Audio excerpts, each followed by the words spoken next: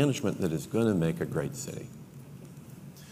As tourism has grown over the last decade, so has the popularity of short-term rentals. Some neighborhoods have been overrun by bachelorette parties and Airbnbs.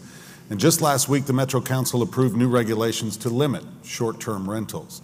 Do you think those regulations go far enough, or do we need to do more to protect our neighborhoods? Mayor. We'll need to do more. Now, when I was vice mayor, the short-term rental issue came up, and I appointed a task force to try and reach a good resolution for neighborhoods, for everyone involved. And we didn't get there because the state preempted much of the work that we were trying to do. But it's clear to me that short-term rentals have some negative effects on our community. They drive up rents, they change neighborhoods, and frankly, a lot of our neighbors suffer as a result of the parties taking place there.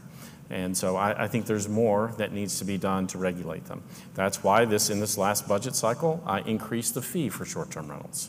I increased the fee because we needed more inspectors, and now we're in the process of hiring 2 more inspectors to go out and do enforcement with short-term rentals. I think it's important for us to make sure that our neighborhoods are protected from this kind of activity.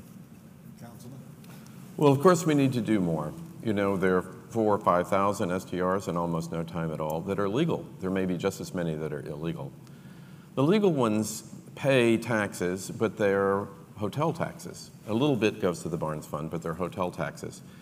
So it shows the fundamental imbalance when the STR in your neighborhood is paying hotel taxes that end up supporting tourism downtown. The creation of many hotels in neighborhoods from STRs should be of the gravest concern, because we need to have neighborhoods.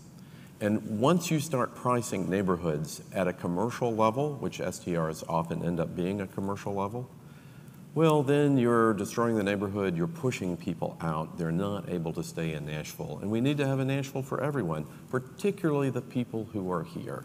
And they don't need to be pushed out by this kind of new type of housing, hotel, tourist housing. Though I do understand, to Nashville's credit, that everybody who comes has a marvelous experience in the neighborhoods. Of course they would. We have a marvelous experience in our own neighborhoods. But yeah, we have to do more, and I agree with the mayor. Let's get on that. Okay. Mayor Briley. Well, thank you.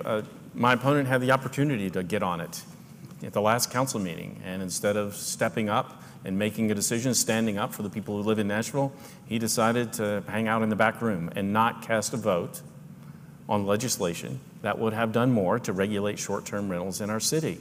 This is another instance where his campaign says one thing, he pays for people to say one thing, and when he is given the opportunity to act, he does something different.